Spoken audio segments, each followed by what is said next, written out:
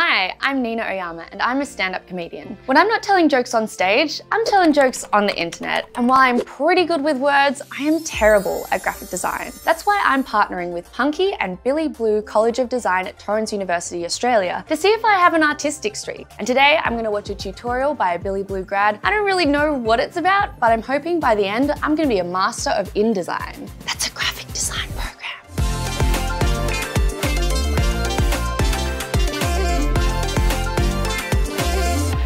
Hi, I'm Isabel and I'm a graphic designer, and I'm so excited to be here today to show you how I create a branding identity. Today I've decided to do a style guide for Nina Oyama.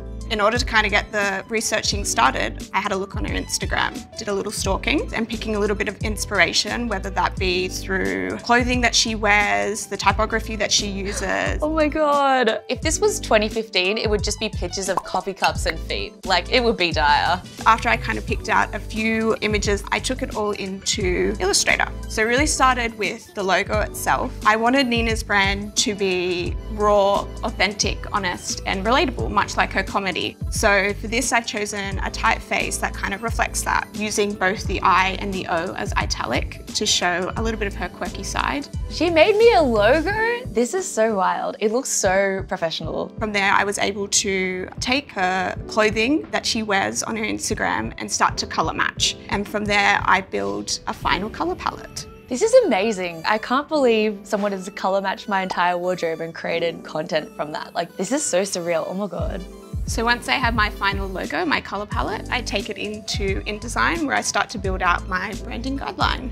Space is really important when building your logo. This is something that you will learn at Billy Blue, learning how to apply a logo, whether that to be posters. In this case, I've decided to use it both on her website and on Instagram. Here you can see the whole style guide applied across her Instagram. So this is how it would work, both with the tone of voice, the patterns, the imagery, and her logo itself.